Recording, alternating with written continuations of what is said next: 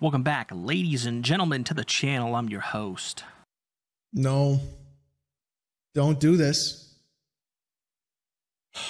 Don't do this. Tommy.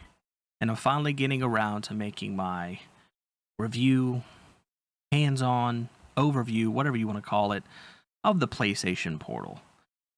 Hopefully everyone had a great holiday, their Thanksgiving, everyone got their Black Friday and their Cyber Monday shopping done and out of the way. I know this video taking a little bit longer than expected. I'm a family man, so I prioritize that over everything else. So I hope you enjoy this video. So let's jump into it now, shall we? I'm at the go.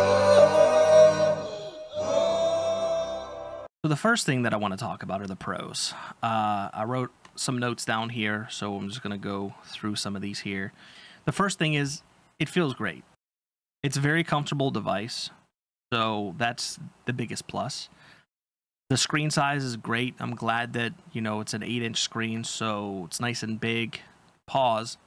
Wow, that's how we setting it off, huh? It's only a 1080p screen, so with it only being an 8-inch tablet, you really can't tell. It's beautiful. The quality is awesome. If it was a OLED screen, I mean, I think that would warrant the price tag that they're asking for it a little bit more.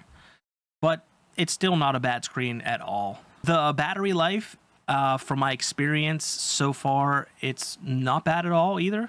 My youngest son, he was streaming Teardown for like a good hour and a half on it, and from a full charge.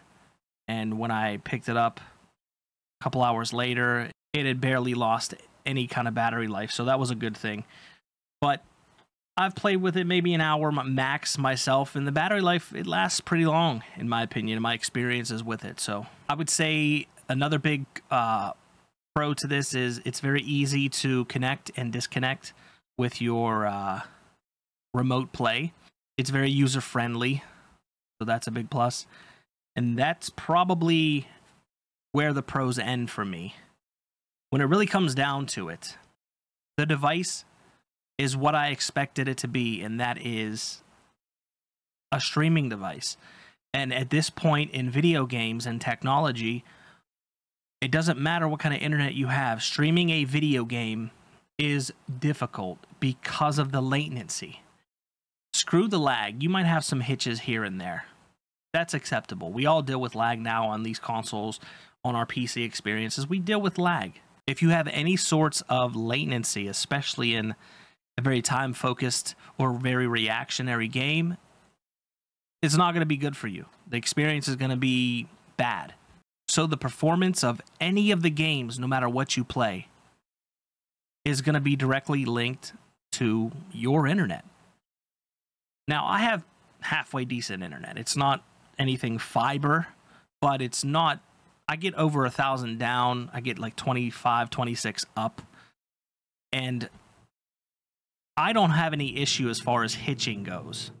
So I would say if you have halfway decent internet, you're not going to run into any kind of issues with your experiences with remote play, especially if you have already been playing or have played remote play with either the PlayStation or the Xbox.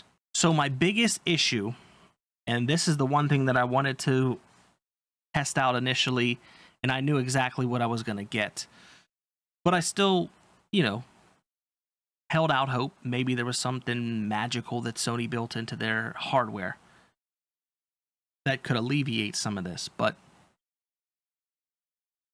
there's absolutely no chance on having an enjoyable experience with multiplayer games. Call of Duty, Fortnite, any first-person shooter, any kind of multiplayer game like this, Apex, you're gonna have a horrible time with it. And it's because those games rely on the least amount of latency and lag possible. Now, you're already dealing with streaming the game. Couple that with the latency, you're done. I've tested those games, and I can tell you, it's not a good experience compared to what you're going to get on a console or any other platform. streaming the game is just not good. It's playable. It's just not going to be enjoyable. You're going to get destroyed. You're going to get killed by people who aren't dealing with the latency issues because they're playing proprietary on their consoles or their PCs. So playing a multiplayer game like that is absolutely not recommended, in my opinion, in my experiences. With that said, what I have tested as well, aside from those games, I've tested games like Kenna, Sea of Stars, Dragon Quest, Echoes of the Elusive Age. I've tested that as well. The Ascent was kind of hit or miss because that's one of those games where it depends on your latency as well.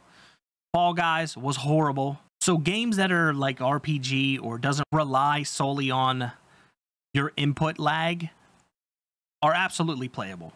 Those type of games, I would absolutely say you're going to have a wonderful time with this device. It also is a touch screen, so that's pretty cool. I didn't think it was going to be a touch screen, but it does have the touch features. That's awesome. So aside from the performance of games, some of the other negatives are the joysticks are kind of loose compared to your regular DualSense or your Xbox controllers. They're just loose. They're loosey-goosey. I don't know how else to really say it. The speakers are really not that great, in my opinion. The charging port and the audio jack are in a very weird place. I am glad to see that it is recessed behind the device. It's not at the bottom, so if you're like you set it on something, it's not gonna pinch the ports. You got the charging port and the audio port for your headphones. So it's not pinched, it's more recessed, but it is a little bit more difficult getting to those. There was definitely some thought process put behind that. But other than that, I turned the haptic feedback off. I turned the lights that run down the sides of the controller. I turned that off. I turned the vibration off as well. I'm not really looking for the device for the haptic experience. I'm really not. That's just not what I got the device for. I got it for remote play. To play on the go whenever I want. Now, I believe if you turn those things off, your battery life does improve, but I haven't really tested that. That could be why my experience with the battery life so far is pretty decent. But let's get into the price point. So this thing after tax is about $212 USD. And is it worth $212 for it being solely a streaming device? There's no really other features of this device at all. I think it's more on the expensive side. I think it should be a little bit cheaper. Maybe $150 would be a lot more acceptable. I think that there wouldn't be as many people against buying it. You can't connect if you have a pair of wireless Bluetooth headsets. You can't do that, and it's unfortunate. It's pretty much like going down the Apple route where it's proprietary. You need their little earbuds to connect to it, or you have to plug in wired headset to it. And which in my case, I don't care about all that. But there are people out there that are concerned about that. So for it being $200, a little bit over $200, and have it's very, very little features, no features really at all, I'd say it's too expensive for what it provides, what it offers. So I would not recommend this unless you're someone who already remote plays and wants maybe a better experience with your remote play of the PlayStation 5. Other than that, I would not recommend it to someone who is looking to game on a portable device with your PlayStation 5. You're just not going to get the same experience. It does not matter how much they put their haptic technology into this device.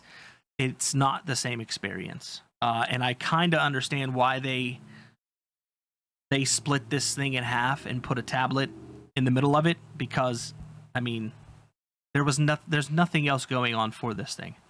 There's really nothing else going on for it. And this video is not to bash Sony. It's not to bash anyone who's a fan of this thing. Maybe you love it. Don't take it so personal. This is my experience with it. I didn't get this thing for free. This wasn't provided by Sony or anyone to review this. And you know, I'm going to give you my opinion and my experience with it. I could be a complete dick and be like, nah, this shit is trash, and do the whole console war thing, but that's just not who I am. Sorry. I'm not going to troll you. So yeah, if you're not already remote playing with the PlayStation 5, I wouldn't recommend getting it. It's really not worth it unless we see a price cut in the near future. Then, you know, 150, 120, maybe even 130. I would say, yeah, pick it up. It's definitely worth it. But at the price point now, I can't recommend. But that's pretty much all I have for you. If I have a different experience with it in the future, maybe I'll do an update video to this one here. But that's pretty much all I have for this video. If you enjoyed it, down below, let me know. Do all those things in the comment section. Like it. If you haven't subbed, absolutely, please give me a sub. If you enjoyed my content, I would absolutely appreciate it. And as always, it's been your boy, it's been Rio, and I'm out. Later.